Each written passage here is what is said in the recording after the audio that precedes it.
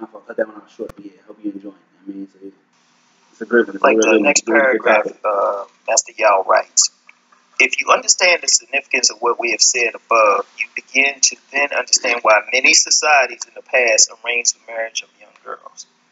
If the first 2 or 3 sexual experiences of a young girl are bad ones, it sets her up for a life of misdirected sexual energy. In some indigenous societies, the parents arrange the first sexual encounters of both male and female children to ensure they are positive experiences. In most situations today, the energy of the male most young girls are having their first sex with is not a good energy at all.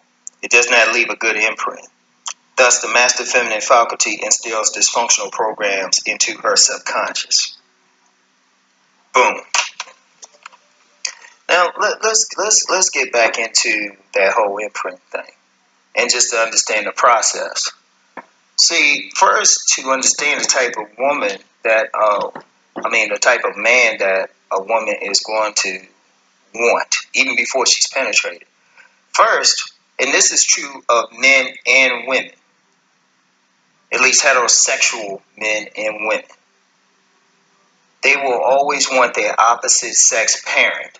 Maybe not on a conscious level. I mean, in Western clinical psychology, this is called, an Oedipus complex, a electric complex, all of that.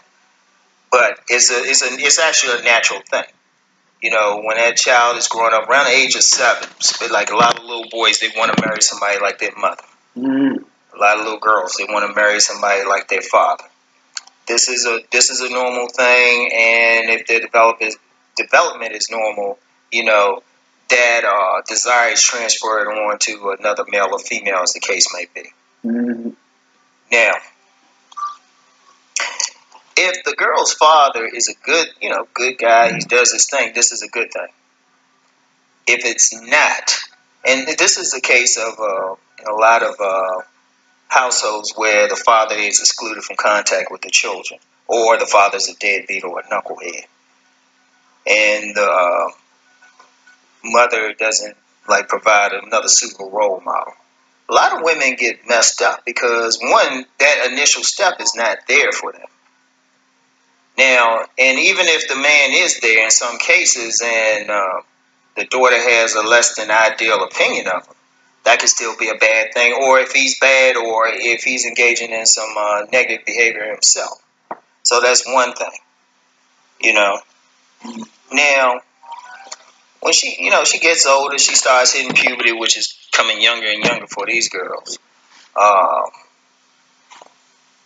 They have a strong desire to have sex. They have a strong desire. Like any of my listeners who have daughters who are either just becoming teenagers or have been teenagers are not in their heads right now. Any father knows this. Any father active in his daughter's life knows this. I don't care how good she is. There's going to be some indication like she's trying to get fucked. She's trying to get fucked. Some strict fathers, they already got the baseball bat out and all of that. Mm-hmm. Might try to instill in her what to do, but that desire is still there. Now, she might have enough discipline not to actually, go out and get some knucklehead or something. But one thing about teenage girls, when they want to do something, they'll find a way to do it. Now,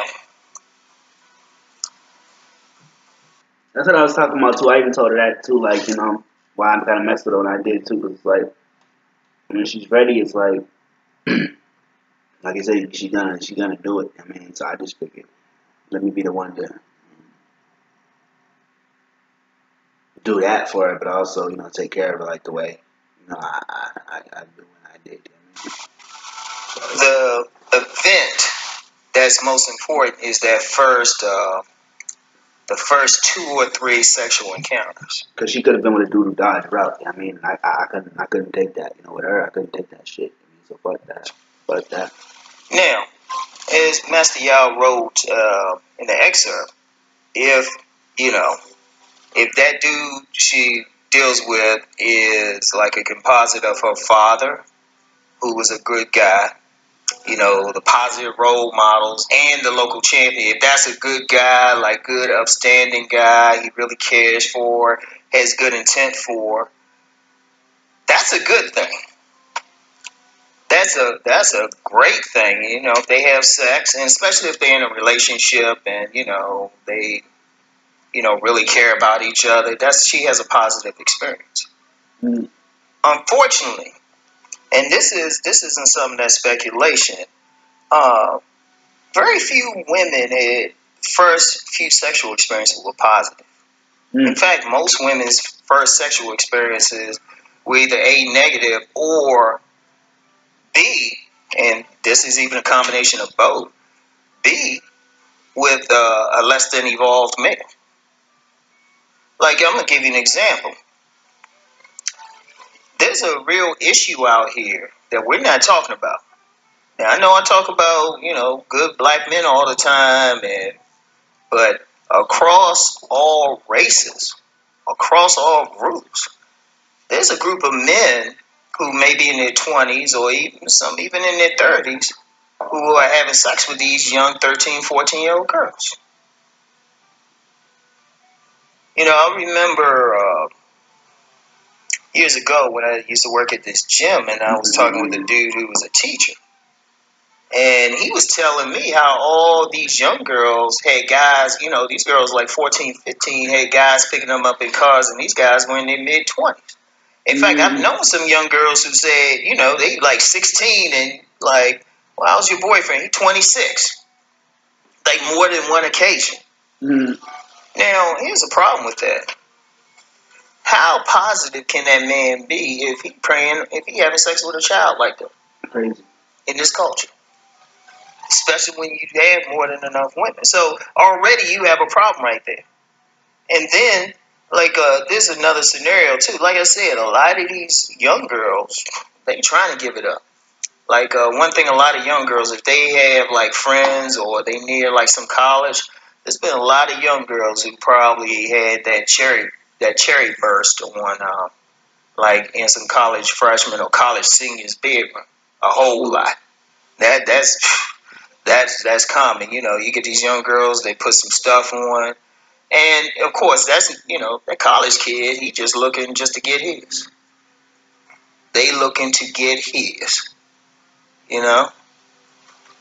And, you know, it's not positive. And then on another level, a lot of times, you know, what the fuck some young guy gonna know how to really have sex with a woman?